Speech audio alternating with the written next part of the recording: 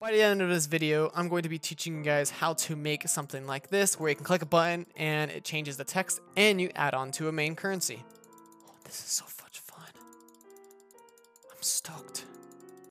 I have 162 flasks. God damn it.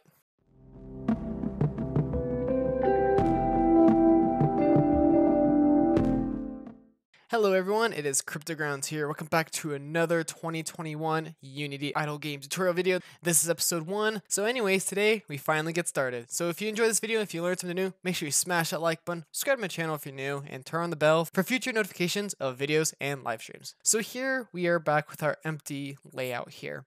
So the first thing we're going to need to do is create a canvas. And if you remember from the previous episode, to create a canvas, all you got to do is just click this plus sign right here, go down to UI, and hit canvas, and you can just leave it as canvas here, and you can see it's very big. Cool tip for you guys is that you can press the F key when this is selected and it will just move you right to it. Oh yeah, this is the empty game object I forgot to delete. Okay, so when you create a canvas, you will get two things. You'll have your canvas and an event system. So an event system is basically just a way to tell your canvas that you are clicking on something in there. So here in your canvas, you'll see that you have a few things. You have a rect transform, a canvas component, a canvas scaler, and a graphic raycaster. So the rect transform is what we use to modify the size of things. And obviously you can't change the values of a canvas, of the main canvas here, but you will be able to do that with other game objects inside of it. The canvas component is what controls the rect transform here. So we can change the render mode to one of these three settings. Now you can make it a screen space camera, which is where it goes off of your camera. However, I highly do not recommend it. So you can see now the canvas is the same size of your camera.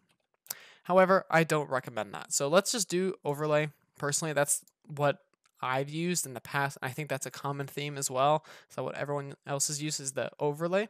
Next thing is pixel perfect. So basically it's make things look sharper. We don't really need it because it won't change things that much. It'll just use a little bit of CPU. So the canvas scaler. So this is something we're gonna have to adjust. So right now it's on a constant pixel size. However, we want to scale with an actual screen size here. So by default, it'll put it at 800 by 600. I'm gonna throw mine at, I don't know, 1920 by 1080. Now this really depends if your game's going to be a mobile game or a desktop game. So if it's going to be like a tall mobile game like this, then I would set your reference resolution to whatever that is, like 640 by 1136, like that. Now you want to change this now because if you start setting up your game, all the interface, and you start changing this, it will really mess things up. Okay, so I'm going to make mine a desktop game. So this is the reference resolution, and we can actually shrink this to like 1280 by 720. I think that's fine. Also, if you hover over these things, it can explain to you, at least in Unity 2020, it can explain to you what these things are. And we can leave screen match mode. We can leave the match like that. And reference pixels per unit. I have never really had to change that, but we can leave it to 100. And the graphic raycaster we can leave as is. So this is what actually talks to the event system. They communicate between each other. So if you click on the canvas is gonna, oh, it clicked there. So also make sure to save very often. So I tend to, whenever I add something, I save it just because it's become a habit and I know that I'm safe. So you want to save as much as possible, which is Control S for Windows and Command S for Mac. Cool. Now that we set up our canvas, we can now start with the actual interface. So the first thing we're going to create is a text, and that will display our currency. So you have two ways of doing this. You can click on the plus right here and go to UI and text Mesh Pro. Now we're not going to use the normal text because Unity's text is kind of outdated, and you could do so much more with Text Mesh Pro. So we're going to be using Text Mesh Pro, and I really recommend you get into the habit of that now because it really messes up with 4K devices if you use the normal Unity text. But the main way I like to do this is right-clicking on the canvas, going to UI, and Text Mesh Pro. So you may see this pop up here, the TMP importer. You just want to click on that Import TMP Essentials. Cool. So now once you import it, you should see your text just fine like that. You can mess with the settings. I'm not going to explain all of them. You can go through them yourself, and some of them should be really self-explanatory. Okay, so now we can just drag this text wherever you want to.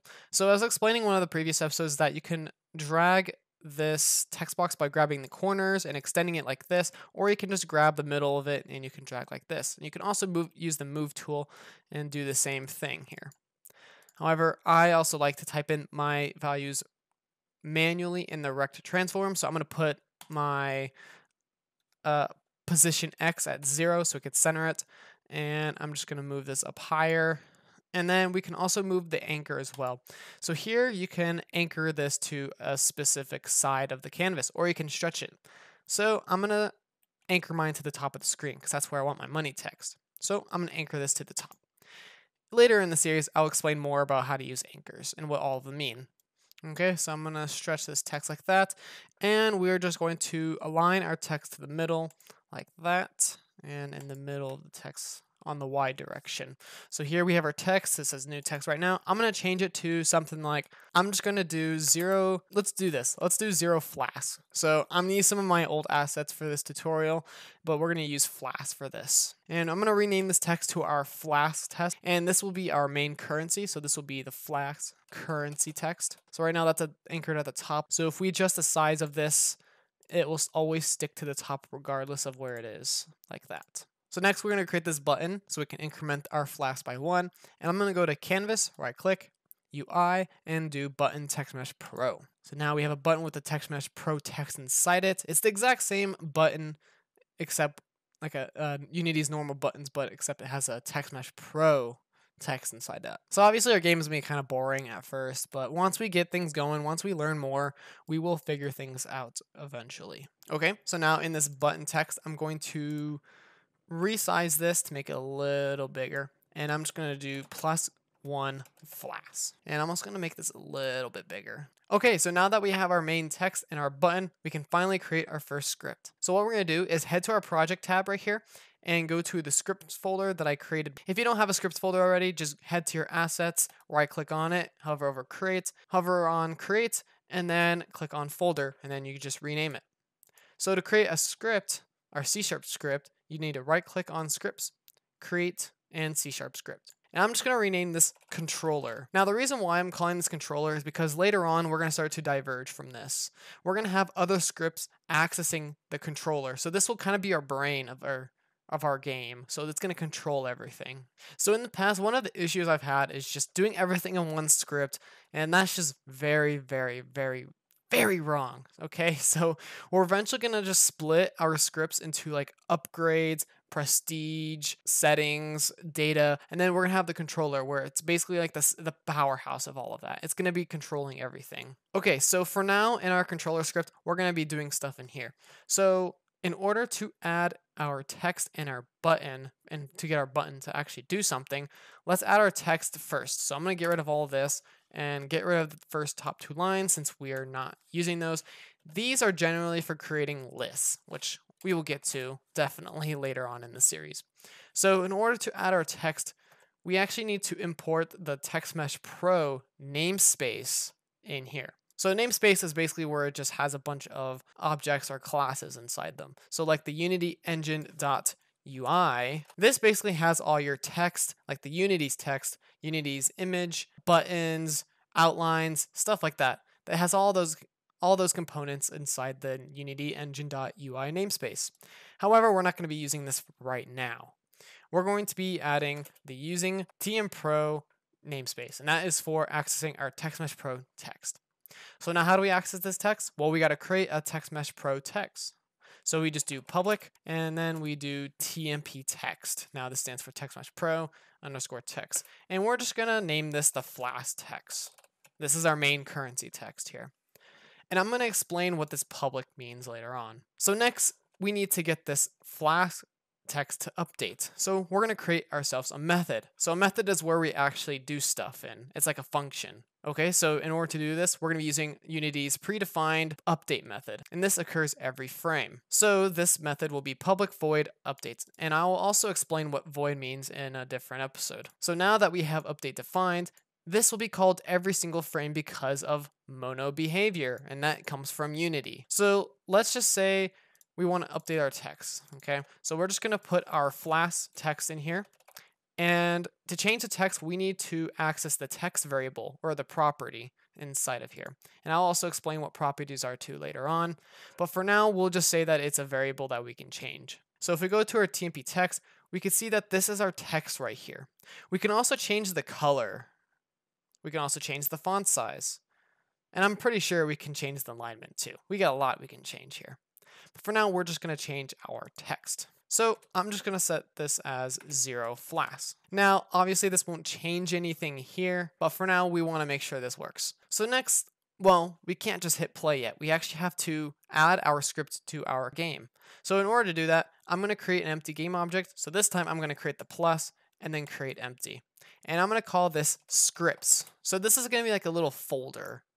And I'm just going to reset the position to 0, 0, 0. And in here, I'm going to create another empty object. And this one's going to be called the controller. So one benefit of doing this is that, let's say I assign a script to a button. If I were to turn this game object off, that script no longer runs because it is basically turned off. So now we know that these are always going to be on, and this is going to be actually part of the game. So it's kind of crucial if they're always on. So now in our controller, we're going to hit add component, and we're just going to search up our script, controller, and just click on it, and there you go. So now that we can see that our Flask text is in here. So what we're going to do here is drag this Flask currency text in this box, and there you go. So now it should update on every frame. However, it's just going to show the exact same thing here. So let's get it to do something. So in here, let's create a variable. Let's create a double variable in here. So double is basically a large number. I'm going to explain all the different types of variables in a different episode. But for now, you can just say that this is one of the biggest variables that C# comes with. We are going to remove this 0 and just do Flask plus and then Flask here. So now basically it's going to tell us that, so now basically the text is always going to equal to whatever this variable is here, and then Flask, okay? So now let's change this number. Let's get this button here to actually do something. So how do we do that? Well, we need to make a method for that. We need to make our own this time. So we can call this whatever we want to. Now, the one thing that some tutorials did in the past is that they kind of didn't explain that you can just make these whatever you want. So I always thought it had to be click in order for it to be a click button or a clickable button. So now we can just call this whatever we want. We can literally just call this just a bunch of gibberish here, and this will technically work. However, I don't think this will do. But for here, we're just going to do generate flasks just to give you an example name. Now in here, we're simply just going to add 1 to our flask. So we can do this in 2 different ways. We can either do plus equals 1, or we can do flask plus plus and then semicolon. So this basically just tells us that we can just add 1. Now you can't just add more plus pluses or anything like that. This is only good if you know that you're always going to add only 1. It's just a little bit shorter too. However, if this is going to change from 1 to 2 or 2 to 3 at any point, then this is when you're going to use this way. For this example, I'm just going to do plus equals 1 because I know this is going to change in the meantime. So if we review our class real quick, our script here, basically every frame it's going to display how many flasks we have, and then when we click that button, it'll call this method here and it'll add flask by 1. However, we're not done yet. Let's hop back to Unity. So Unity is not going to automatically know what this method belongs to. We need to assign it to a button. So here, we're going to go to our increment button and scroll down to our button component here, and you can see the on click right here. So we're going to add a method to it, and it requires an object here. We're just going to drag our controller in here, which has the method in it, and let go. And then we're going to assign a function, which is a method. I hate how they say no function, even though it's technically a method, but same thing. So we're going to click on no function and go down to controller and hit generate flasks. This is the method that we made, remember, and save it. And now whenever we click this button, we should get 1 more flask. Let's play this. Okay.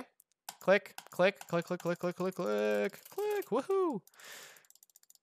Cool, you made a very basic clicker game now. Alright, so we're done with episode 1. In episode 1.1, we're going to be explaining what classes are, and I'm going to be creating a separate data class to store all of our variables in, such as flasks and upgrade stuff, and much, much more. If you enjoyed this video and if you learned something new, make sure you smash that like button, show me some support, and also the more likes, the better. And also comment below your feedback, your questions, all that good stuff.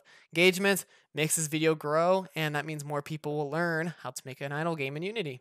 Subscribe to my channel if you're new and if you enjoy this content. Turn on the bell for future notifications for videos and live streams. If you want to support me, click that join button down below or check out my Patreon in the description below. Anyways, I hope you guys all have a lovely day or night. I'll catch you guys in the next one. Peace.